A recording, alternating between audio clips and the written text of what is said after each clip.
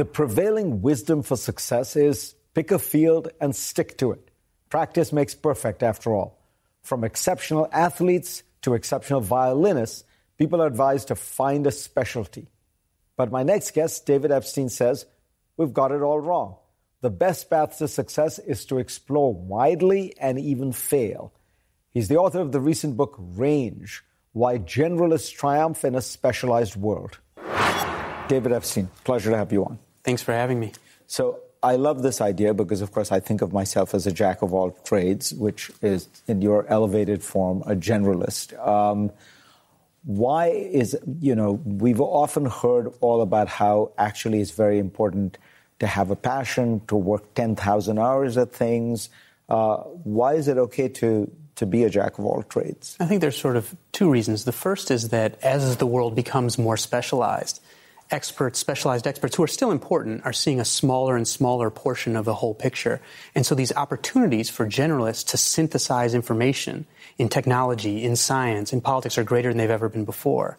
And secondly, when we specialize too early, we miss out on our best, what economists call match quality, the degree of fit between your interests, your abilities, and the work that you do. And that's really important for both your motivation and your productivity to maximize that match quality. And so you need a period of sampling different things to try to maximize that. So that's a very important point, it seems to me, that you say that in order to figure out what you are good at, you can't do it theoretically.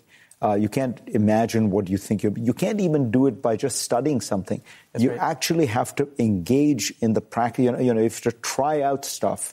And what do you call it? The learned experience is better. That's exactly right. So we learn who we are in practice, not in theory, as one of the researchers I talked to says. And what she means is that we can't just introspect and decide what we're good at or what we might like. Right? Our insight into ourselves is constrained by our roster of previous experiences. So we learn who we are in practice by trying things, reflecting on those things, and then zigzagging accordingly until we find a place where we alone can succeed and feel fulfilled.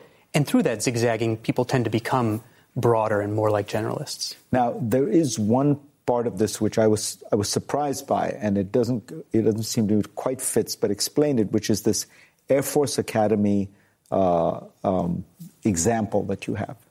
In education, so there was this incredible study at the Air Force Academy where students go in, they have to take 3 math classes in succession, and they are randomized to professors. And this study was looking at the impact of professor quality. And what these researchers found was that the way to produce the best immediate achievement, which was to teach narrow specialized skills, systematically undermines students for future classes.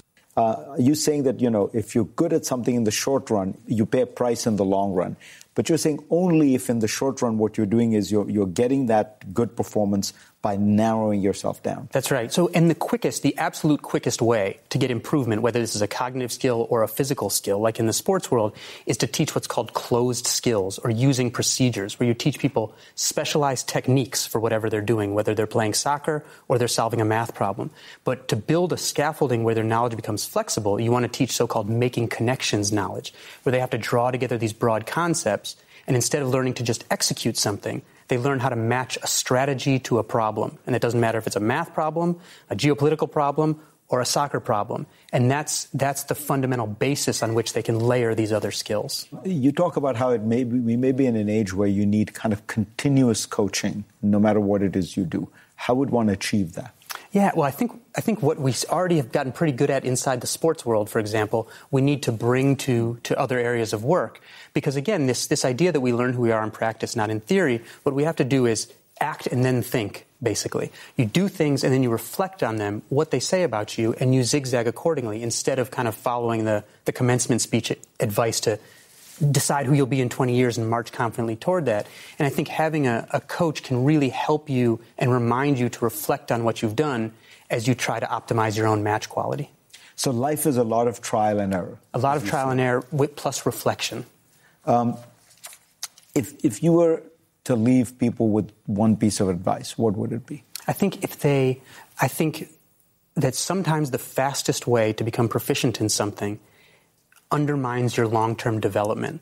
So before your eyes progress often can make you very good at a specialized task, but nowadays, tasks that are very specialized are in danger of getting automated. So if you want this flexible knowledge, so we've gone from the industrial economy to the knowledge economy, now to the creativity economy, you need to be able to do new things.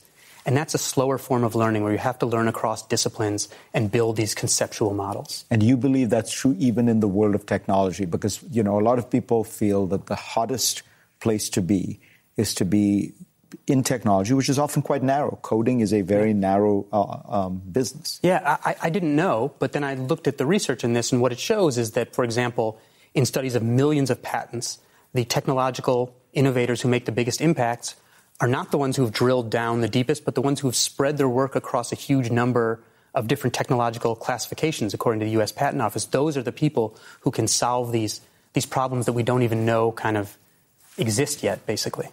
You have a 4-month-old. When he or she becomes old enough for you to start instructing him or her, what will you do?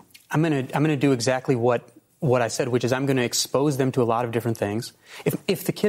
If my son wants to specialize, that's fine. But all these tales of prodigies like Tiger Woods and Mozart, their parents were responding to their displays of interest and prowess, not the reverse, like it's often told. So I'll try to expose him broadly and be that coach who helps him reflect on what he did so that he can march toward his optimal match quality.